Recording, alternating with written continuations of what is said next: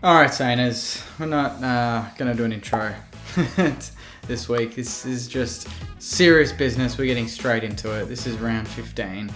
It is the preview on the Saints TV YouTube channel. We take on the Sydney Swans.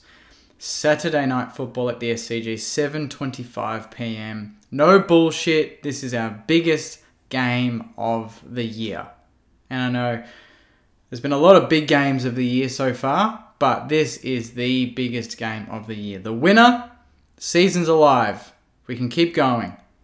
There's good, positive vibes in the air. We lose, it's the opposite. We're out of the 8, most likely, and we've got a tough month of football ahead of us. And it starts this week. And it is the case with every top 8 team this week. It's the first time in a decade or so that every top 8 team is playing another top 8 team. So it's a huge round for us because 4 teams in the top 8 are most likely, unless there's a draw, are going to drop points. That means that if you win, you really do capitalize on a lot of teams around you losing, and that is the best time to win. Every week's good to win, but especially when there's teams above you and below you that are losing, and you can create a gap and you can climb above a few teams, and that's going to be the case this week. If we win, top 4 is still a chance. If we lose, top 8's almost not a chance. Like it's a nutcase type of year. It's crazy. So we've got the Sydney Swans at the SCG, and they're in a very similar boat to us. Their form earlier in the year was great, like us, and of late, it's dropped off. And they had a really disappointing performance against Port Adelaide last week. I watched that game at Adelaide Oval, and they were nowhere to be seen. They were like us. They just didn't turn up.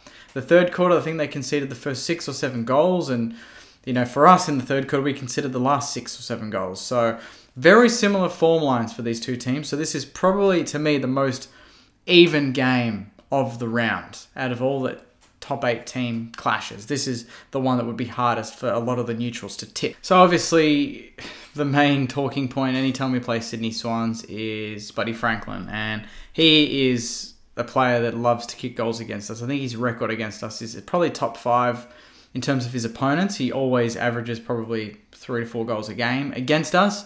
It's an interesting one on who goes to him. We've got Dougal Howard, who was in pretty bad form last week, on Peter Wright, who's not agile like Franklin. And then you've got Cal Wilkie, who probably matches up quite well against Franklin. I think he's taken him on in recent times, maybe even last year at Marvel when we beat them. I'm not too sure what matchups we had in that game, but I remember Wilkie taking on a pretty good player and doing a good job. So does Cal Wilkie go to a Lance Franklin? Do we put Dukes on another tall forward? Do we turn him into an intercept defender and bring in someone like Joyce in the lineup? So there's a lot of different possibilities to this game, but obviously the one certainty we've got is that we're going to have our captain and our best player, Jack Steele, running out, leading the team out for the first time in 6 weeks. So that is the big in for us. That creates a different level of confidence for the St Kilda Footy Club when someone like Jack Steele is playing. And I think against a team like Sydney that have some pretty good contested players, it's no better timing for him to come back. And some people will say, oh, is he underdone? Hope he's not rushed back.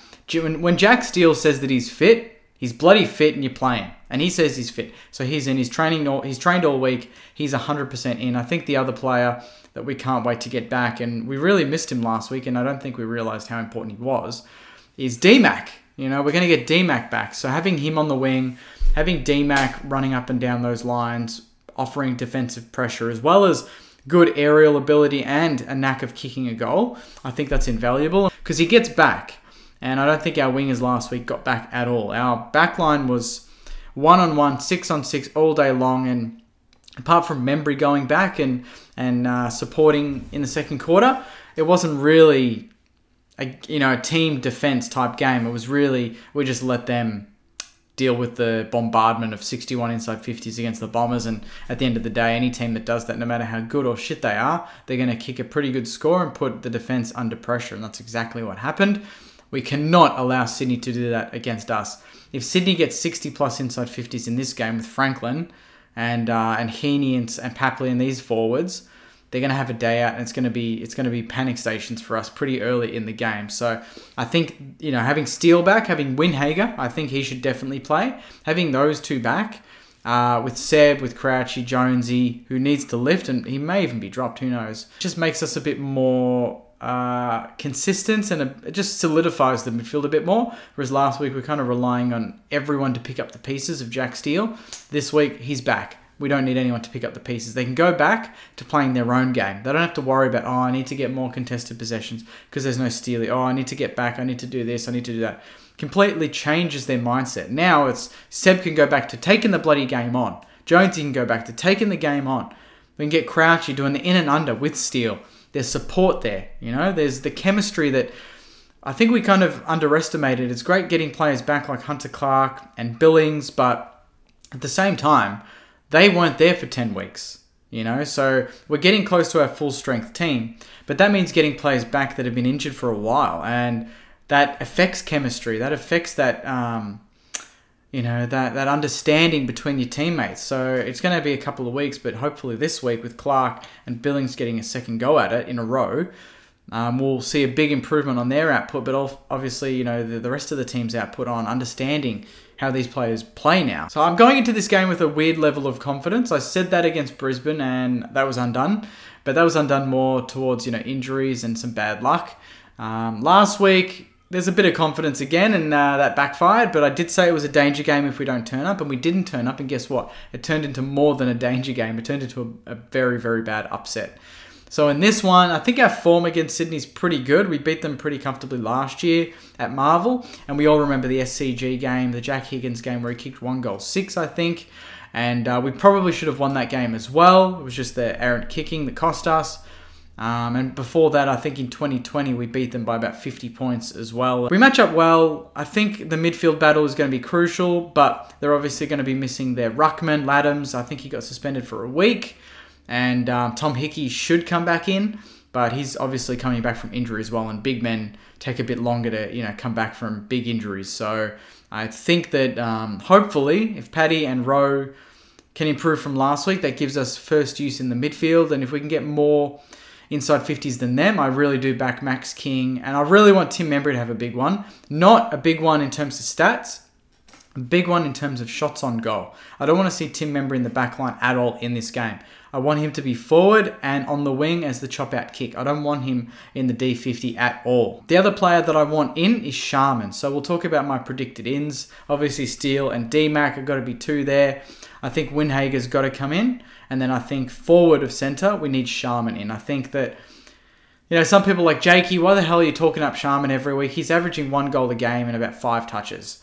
And they miss the point when they say that. They miss the point. Look at how Max King was playing when Sharman was taking one of the better intercept defenders in Stewart, and then at Adelaide, North Melbourne, all these games, he, you know, allowed Max King to run and jump at the ball unimpeded. And since then, since Sharman's been out, King's form's not been great. Like, let's face it, he's only 5 goals off the leading the Coleman, and it feels like he's been down for 3 weeks. So it's crazy to think how far ahead Maxi could be. If he had a really consistent run at it and kicked, you know, 3 or 4 goals in a row in a couple of games like he did earlier in the year. But I think that if you look at Max's form when Sharman's in versus when he's out, big difference there. So I'm really looking forward to seeing if we can get Sharman back in. I know some people want changes to the back line, but I really just don't see any changes apart from maybe a Patton coming out. But then you might put Ben Long back, or do you put in Highmore? Or do you bring in Joyce and then relieve Dukes of the fullback role and say, okay, you're going to be the intercept marker in this game and not bring in Highmore? So to me, I think it's more the midfield and forward line that will change. I think changing the back line too much is always a risk. And I think Rats is the sort of guy that will give Dukes and give Paddo and these sort of guys 1 more week to hit their straps. 1 more week to prove that they deserve to be starting 22. And that starts by beating Sydney away from home in a massive game on the weekend. So I'm looking forward to this. I think that, you know, player stats wise, Cal Mills is critical for them. He's the #1 ranked player on the ground between the 2 sides combined this year. Jack Steele is 2nd with Brad Crouch and Jack Sinclair 3rd and 4th respectively. And then you've got Luke Parker, who's been very good this year, and he's obviously their spiritual leader in the middle of the ground, and he can get forward. He's a big body, great at clearance work. He's just a very, very good player. Gresham, we want him to go forward and impact. because that's one thing that we haven't talked about yet is our lack of impact with our smalls in Butler and Higgins. So do we drop a Butler based on last week? You know, does Butler make way for Sharman? And then that allows Higgins and then Gresh to rotate because Steele's back. We don't need Gresh full time in the middle as much. We can rotate those guys forward and mid. So I think we just need to get these ins and out right. If we get that right, we get the balance right with our mids and our forwards, I really do see us a big shout in this game. And if we don't turn up, then that just says, you know, the players, they just don't want it hard enough. You know, this is just another game for them. But for us, it's not another game. You know, this is Saturday night. This is order in, stay home, get the red wine ready, and just be nervous for the first 10 minutes and see what St Kilda team turns up. But the fact that we've got some good form against Sydney is really important, I think, because they're one of our teams. Only 2 years ago, we hadn't beaten them in a while, and they would beat up on us. And since then, we've beaten them twice in the last 3, and we should have beaten them that other time as well at the SCG, and it could have been 3 from 3. So I'm really looking forward to this game. I know that a lot of people are still a bit down after the Essendon game, but hopefully this preview gets you a bit excited about the game because I'm pumped. Sadly, there's no Bentley Social as well. I would have loved to have had a Bentley Social event this weekend, but the Social is booked out, but we'll hopefully get it for the West Coast away game in a couple of weeks and the Geelong game, I think in round 21 or 22. So stay tuned for news on that. But yeah, I'm interested to hear your thoughts, Saners. That is my spiel on the game. I just wanted to keep it pretty basic because I know that it's easy to overcomplicate these previews. And based on last week's performance, I think we just need to get to the fundamentals and get back to the basics. And that's kind of the tone I want to set in this preview is we need to get back to the basics. Get the midfield right, strong defence, capitalise forward, and we're a big shout in this game because Sydney's form is as shaky as anyone else in the top 8 like us. So this is a big opportunity for us to take take a scalp, a top 8 scalp away from home, and I think that builds confidence. But most importantly, puts us back up to 5th or 6th on the ladder, puts Sydney in a very upsetting position where they could be out of the 8 by the end of the round, and our season's firmly alive with a couple of big weeks ahead as well. So I hopefully enjoyed that, Saners. If you did, please like the video. Please comment your thoughts. I'd love to hear what you think. Who are your projected ins and outs of the game? Your tip as well, margin, and just your general feeling. I want to know, do you feel confident? Are you shit nervous like me? There's just a lot of mixed emotions. I feel excited, but I feel terrified. It's not easy being a Saints fan, but you know, I wouldn't have it any other way in a weird, sick, kind of way. So hopefully enjoyed that. Please subscribe as well. Just hit the subscribe button and I'll be back as always right after the game for my live review. Hopefully with a bit of champagne and to celebrate a big win. But until then, Sainers, take care of yourselves. And as always, go you mighty Sainers. See you Saturday night, Sainers.